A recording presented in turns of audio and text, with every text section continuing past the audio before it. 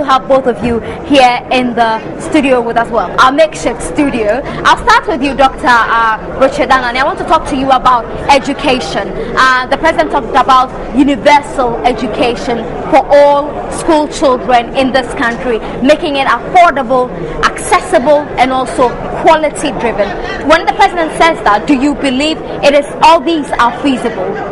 That's the objective of the nation. And if you go back to our constitution, we make provision for that. And it's been started by previous governments. So if the President is going to continue that, there's no problem with that one. That's all what everybody in this country wishes we are able to achieve. Okay. How about Samia, on education? We have wonderful aspirations on everything, including education.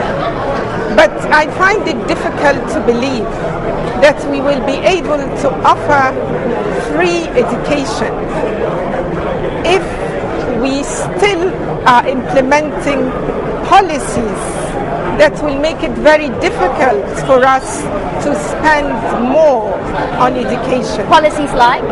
Our policies on trade, our signing the IMF bailout agreement alone means that we will have to cut on spending. Now, we have to be told the truth. Ghanaians need to understand the conditions that are attached to the IMF bailout. And in most cases, these conditions mean that we privatize state assets, we privatize but if it would ensure efficiency, what is the problem? If it will ensure efficiency in the system? They don't necessarily ensure efficiency. Hundreds of state enterprises were decommissioned or sold from the 80s till now, but we have not been guaranteed profits. They have not gone into productive ventures.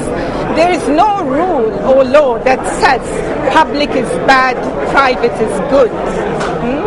But what I was talking about is cuts in spending and in investing on productive ventures. Normally the IMF conditions mean that we have to spend much less and we don't have the freedom to spend on what we want. So I can't see how we will be able to intervene socially with these conditions. What I would like to see is that in the State of the Nation addresses, we tell Ghanaians everything, the truth, the good you think and the President the bad. Fell short of telling us the entire truth? I think we are economical with the truth because we are not telling Ghanaians the agreements that we are about to sign, how it will affect their lives. The same thing with the economic partnership agreement, which would mean that we are opening up our markets more to goods from Europe.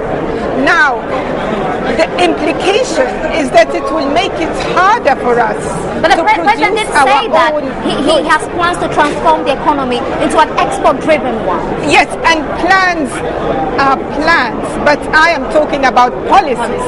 There has to be policy coherence.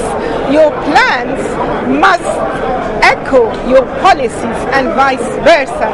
But if you take policies that will contradict the aspirations of your plans, then there is something wrong.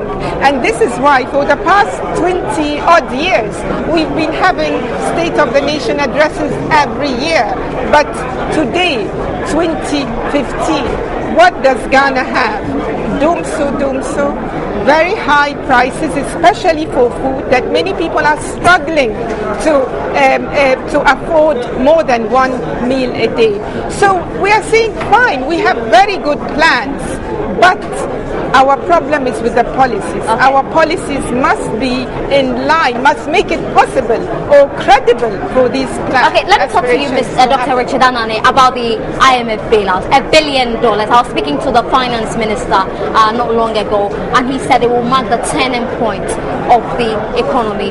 You want to jump onto that bandwagon? I'm surprised that $1 billion can be a turning point when we could go for over $3 billion from elsewhere. Now, if we can go for over $3 billion, What's the difference between the 3 billion and a billion? Now, over the years, how much by way of loans have we contracted? And they were never a turning point. How can just 1 billion be a turning point? I think it's more about macro and microeconomic discipline. And it's only because the IMF is now going to look over your shoulders. So we should rather be told that is a looking over the shoulders which is going to be the turning point. It's not so much the 1 billion. But it will instill some discipline in the system. What I'm saying is this: 1 billion compared to 3 billion, which could be a turning point. So it is more the looking over your shoulders, which is rather going to be the turning point, and we have to accept that. We are now giving ourselves up to the IMF. Please come and look over our shoulders and ensure that we do the right things. That's what we are asking the IMF to do. And so you are disappointed we went to the IMF then? I cannot see how $1 billion can be a turning point. That's how I want to say. Okay. Not fit. Now you heard Samia talk about exports and imports, the EPA. The president did mention that the economy is on track to be transformed into an export-driven one. Now there are many who say that how do you make it an export-driven economy when, number one, there is no power, the manufacturing companies are not there, they are not accessing the loans to set up. You see some light at the end of the tunnel? Have you gone to Takoradi recently?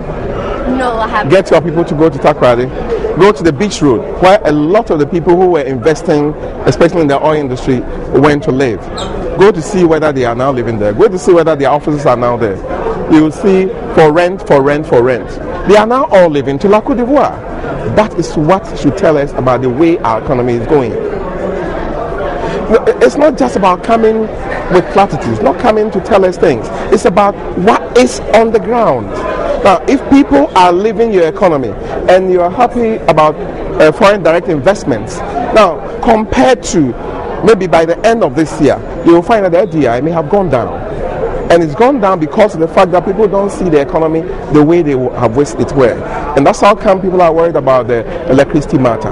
And that's how we think that all of us must come together, because the electricity matter is not a problem only for the government. We are all suffering. We are all suffering, and we all want the government to be able to tackle it and get solutions to it.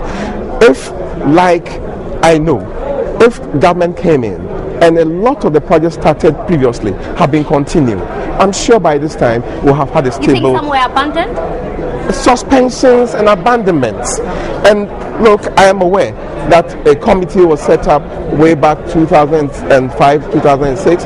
I'm aware that committee was looking even more at nuclear energy for Ghana. Some of us, I believe in nuclear energy. I believe that we do not have to always permit ourselves to be under the direction or the vagaries of the weather. It should be what we can determine. Now, if you have the nuclear plants, you can produce your energy all the time. I do appreciate that some people may not understand it because they have problems with them, but I can assure you it's one of the neatest ways of getting energy. And we can even position ourselves, because President Nkrumah got the nuclear and allied sciences department set up at Krabinya, and we are producing the requisite human resource that can manage these. Now, if we position ourselves properly and we are able to set these things up, we can position ourselves in West Africa to be able to supply energy to all the West African countries. Do you believe the president when he says he will fix it? Well, I wish it could be fixed. That's how I want to see it, because it's not a matter of wanting to believe or not to believe. I want the thing to be fixed. And if he can make consultations with people, I am sure we have people who are so nationalistic and want to see Ghana move, such that if he decides that he is in consultation with them, we can fix it. I'll rather submit, we have said it elsewhere, I'll rather submit that he decides to have breakfast meetings with the two former presidents who are alive. And I'm sure if he has even fortnightly breakfast meetings with them, a lot of problems will be resolved in this country. Samia, do you believe that the problem can be fixed? He can fix the problem. We can fix the problem. We can fix the problem. I think the government has had an opportunity for the past over 5 years or so, and the seven, problems actually, in the seventh year now. Thank you. And the problems have not been fixed. I believe you have to govern with a philosophy and with an economic policy that is based on your own specific context, not listening to prescriptions. I greatly admire the example of the ruling Greek party today, which has had the courage to go and renegotiate the bailout.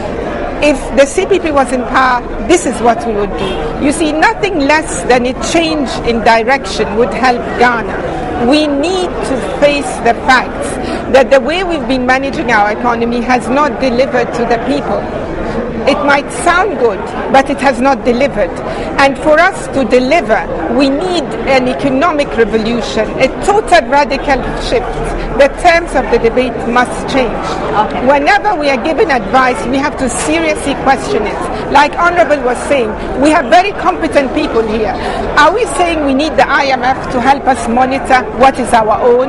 That doesn't make sense. 50 years after independence, you know?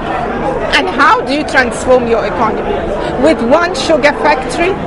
If we had pursued the development plan, 7-year plan of farming Nkrumah, by 1970 we would have had 7 sugar factories. And the sugar factory we are having today, who owns it? Where is the money, the proceeds going to go? Please, let us look amongst what we've got. We are capable. Ghana is capable of delivering. Thank you very much, Samia Nkrumah of the CPP, and also Dr. Richard Anane, for your time here this afternoon.